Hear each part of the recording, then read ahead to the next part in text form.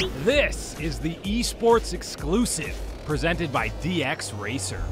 Hello friends, Eric and Mathos here to give you the latest and greatest in esports, and the trade window is officially open now for Overwatch, and there's a couple of teams that need to make some moves. Yeah, starting off with Dallas. They've already decided to make a move. They've signed AKM. They definitely need it because they're like 1-5 right now, and it's not going to get any better without some changes on their team. Obviously, you know, it'd be nice to give Florida a break. 6 guys doesn't seem really smart for a 40-game season. And if the Shanghai Dragons can get past their political corruptness behind the scenes, perhaps they'll actually sign a team that can function on some sort of basic level. And although the Korean teams are losing to teams like Boston and Philly, I don't necessarily think that they need to lose any players, gain any players right now, unless they just want to, buy more talent and let them ride Pine for a while. Otherwise, we're talking about a really solid season shaping up for next week's mini bracket finals. Thanks to those upsets last week, we have a real chance for some kind of contentious third place or second place finish. It should be pretty cool.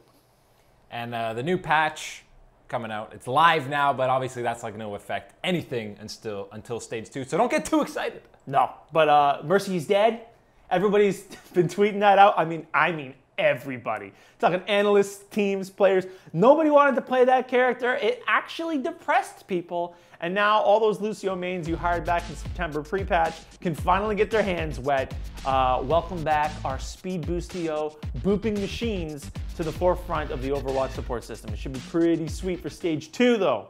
So keep that in mind. We've got to wait another couple weeks.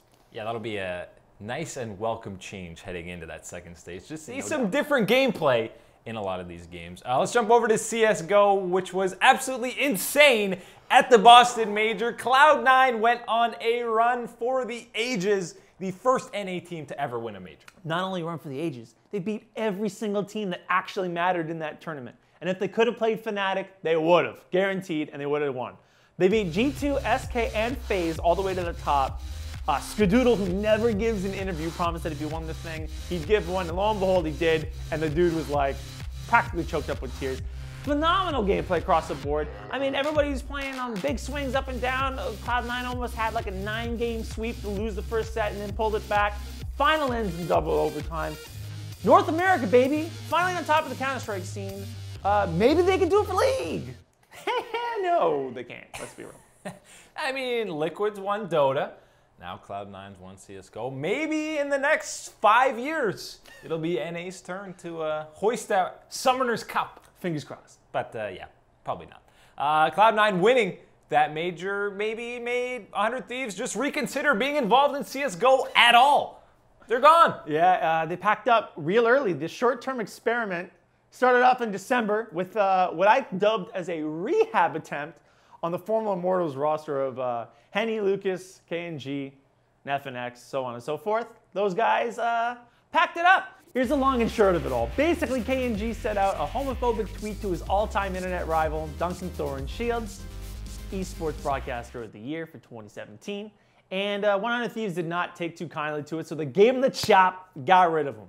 As a result, they got themselves Phelps to fill in, but, whatever backstage nonsense occurred, 100 Thieves decided to just count their losses and get out of Dodge for the entirety of 2018. They issued a statement yesterday, and it really broke, 10 people's hearts. Most folks are just reveling in the unfortunate nature of a bunch of guys buying nitroglycerin and having it blow up in their hands.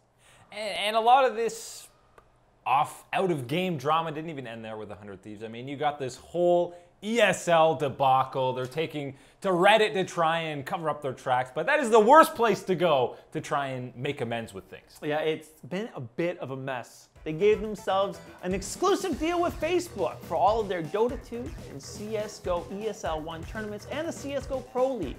And obviously fans did not take too kindly to that. So, popular streamers like Admiral Bulldog took to restreaming Dota TV all the tournament matches, and they talked over it. Or in the case of Admiral Bulldog, played a bunch of ridiculous recorder music. Of course, ESL and Retort didn't take too kindly to it and slammed them with some DMCAs, aka stop streaming our content and making money off of it. Little did they know, Valve are the ones that are supposed to issue those DMCAs, and Valve came down on ESL 1 hard. ESL One then put out a Reddit AMA and had all their answers downvoted. And finally, we lead up to middle of this week where they issued a full-blown apology. They're out thanking everybody for their patience, apologizing for the DMCAs and how they've handled everything. And they hope that they can possibly get this over the big first hump and on to actually maybe streaming some tournaments, getting Facebook's broadcast service straightened up, because currently it is definitely not up to snuff. Doesn't work on Chromecast. It's only 720p, but they're working on it, and hopefully people will give them a little bit of breathing room after this apology. Yeah, I mean, they haven't had much time to really implement this whole setup onto Facebook. They just jumped right off a cliff and into streaming on Facebook. And then everyone kicked them while they were down after falling down that clip. Another team that's getting kicked while they're down now is SK Telecom, coming off a loss to MVP. They had no wins on the season. 0-10. Got swept in 5 straight games, but they handed the 3-time world champions their defeat. And earlier in the week, you saw Faker. He got matched up with some of his SKT buddies in solo queue, and the amount of joy he got from killing them was absolutely amazing.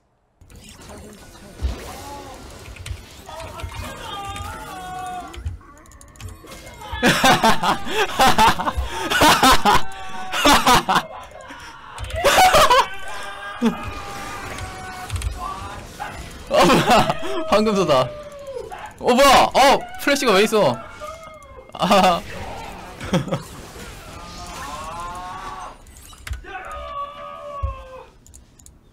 That is some real deal cathartic cackling right there. Even if it's just for laughs, Yep. You can just feel the weight coming off the man's shoulders as he dumpsters every single one of his teammates. Yeah, he's got to feel like, you know, if you guys don't start winning, I'm just going to follow you around in solo queue and completely ruin all of your games and just keep committing massacres. Got to find something that they can care about. Yeah, I'd be starting to worry, though, if I was SKT. And you know what helps when you're worrying about things and feeling a little down?